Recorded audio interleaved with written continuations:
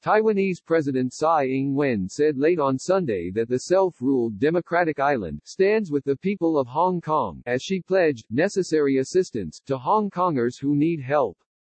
Tsai commented on the situation in a Facebook post after China introduced a draft national security law for Hong Kong that would bypass the city's legislature. The measure prompted protests in the financial center over the weekend, reigniting concerns over eroding freedoms in the special administrative territory.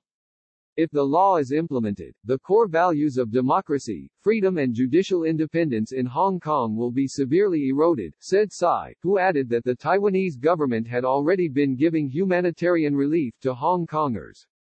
Beijing has governed Hong Kong under the one country, two systems principle since the former British colonies returned to Chinese rule in 1997, but Beijing has been increasing its oversight of Hong Kong.